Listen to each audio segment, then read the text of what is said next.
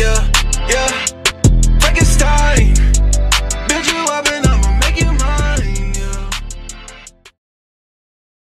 Lamont or Lamont 865. I really just go by Lamont. Knoxville, Tennessee, the 865. I kind of categorize it as just music. Yeah, it's rap, but it's more of just me kind of taking rap and singing. And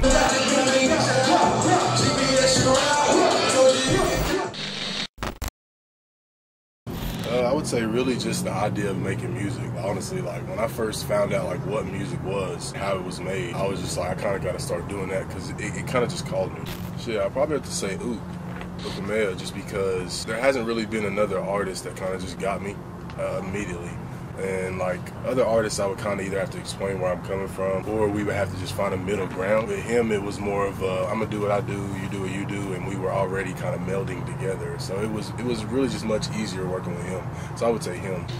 I think it's great right now, honestly. Like, and it's never really been better, honestly, just because like back in the day when I first started rapping, I almost thought I was by myself because I was so young. I didn't really realize rapping was such a huge thing. Everybody wants to rap. I didn't really get that until I was 18, 19. But now that I'm actually seeing other artists rapping and making music, I can appreciate it more because I used to kind of get overwhelmed with how many other people were wanting to do what I did, but I kind of let that go growing up, realizing that it's better for everybody to eat and everybody to make music and be creative. We might not be the biggest city, but everybody around here is putting in work, so I really think it's really going good right now, and I'm glad to be a part of it. I would say just being me, really. Like an accomplishment to me is the fact that I can put out the music I want to put out and not be like criticized. Because when I first started doing it, I still get criticized, but I mean like it was more they didn't understand like, why are you using so much auto-tune when you're a really good rapper? Why are you singing when you're a rapper? And I just thought that it was better to mix it because nobody really wants to hear all that rapping now. Even though I can do that, I could go 5 minutes on a song just rap. But I feel it's better to add a melody and just give somebody that feeling of put them in the mood, put them in the vibe.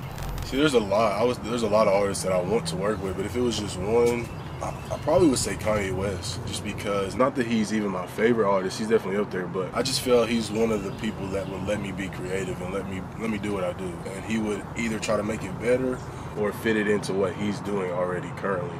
I would say don't really be influenced. You could be inspired. Don't really let people just tell you how to make music, tell you shouldn't make music. Don't get discouraged by how many people are making music. Just do exactly what you want to do, and don't make music if you're not willing to make music, but your friends are. Just, you have to do what you want to do, and it's all about really being happy at the end of the day. I would say just do what you do and don't let anybody tell you that you can't be what you want to be and make yourself happy. Pull up in the move and I'm deep. Big tight of niggas like a Jeep. Stalking that money, no creep. Die for my sound like I'm Pete. Nigga, I don't want to hear a beat. Me and these niggas can't speak. I can't see my future, no peak. But I know I'm not at my peak.